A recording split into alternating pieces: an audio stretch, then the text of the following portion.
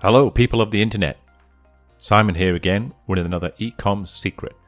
This time it's a Google Analytics and Shopify secret. And it's how to enable site search for Google Analytics for your Shopify store.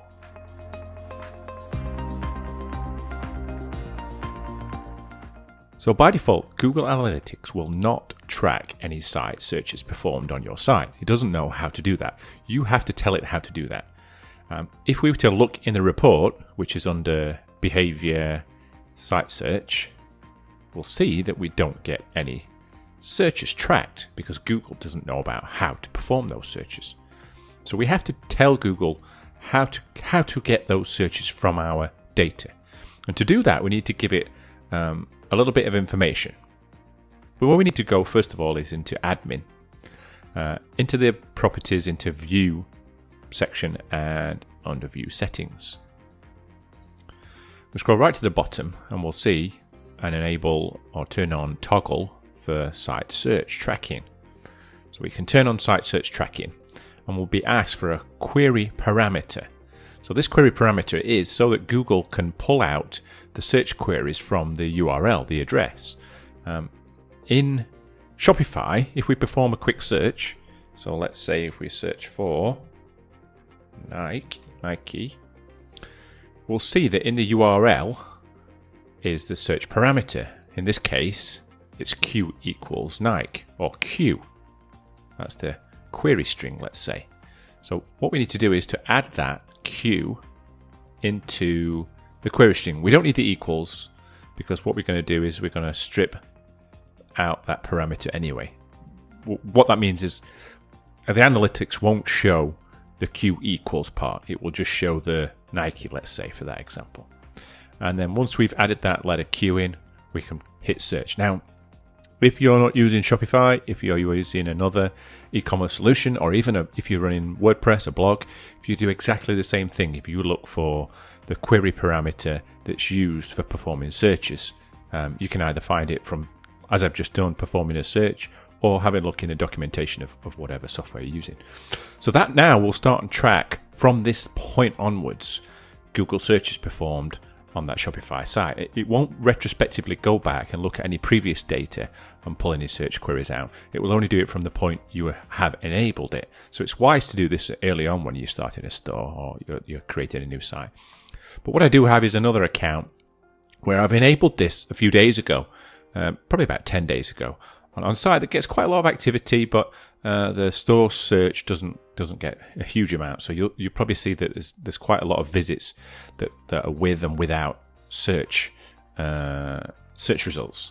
So okay, first thing we need to do is again back into behavior and site search and overview. So this overview is, as it says, it's an overview. It's a high level overview of some of the stats based on searches performed on your site compared to the traffic that you have. So you'll see a little search term report. You can even get a little start page report. There's categories that you can have based on different categories that you can set up with searches, but for Shopify, you're only searching for products, so there's no real categories in this. For things like WordPress, you could put in categories for different blog posts or different article types and things like that.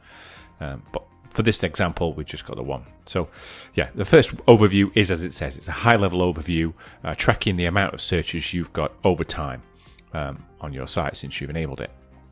The next report, maybe a little bit more useful, is a usage report, and this will just give you a breakdown of visits to your site with and without site search. So you can get a bit of an understanding of, is site search performing well? Is it doing its as it should? If it's not, it may be that your search facility isn't visible enough, it's hidden out the way, maybe the results aren't yielding what people expect. And you'll also get, if you've got e-commerce tracking, you'll also get a breakdown of revenue and conversion values. Obviously, there's not a great deal of data on this, and this website is a more of a community website, so it does get quite a lot of hits outside of the store, which is catalogued here. But just to give you an overview here, so you've got to think that people are going to use the search facility when they can't find what they're looking for. So if they're on a page on your site they can't find what they're looking for. They landed on a specific product, or they've landed on a specific section, maybe a blog or whatever, and they can't find the item they're looking for, or the information they're looking for, they're going to perform a site search. So this is basically the functionality that we're looking to get out of here is what are people looking for, and can I use that information to better either create content on my site. So it could be blog posts, it could be featuring of products, it could be making sure that you've got the correct terms used in your product descriptions or titles, or even tagging items with specific search terms that people come in and look for on your site, which you'll probably find better in this search terms report. So this will give you a bit more in-depth of a report, a bit more in-depth information to exactly what searches were performed on your site.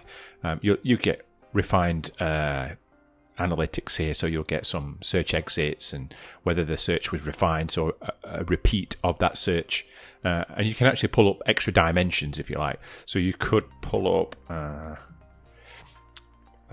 where is it now? Search query site. I think it's called refinement. Refined keyword. So if someone's typing in a search term and then they're actually typing in a refinement of that search, what is that refinement? Because the first search term obviously didn't yield what they were looking for, so they refined that search. So what I did there is, under the second dimension, I just did a quick search in those dimensions for refined search, right?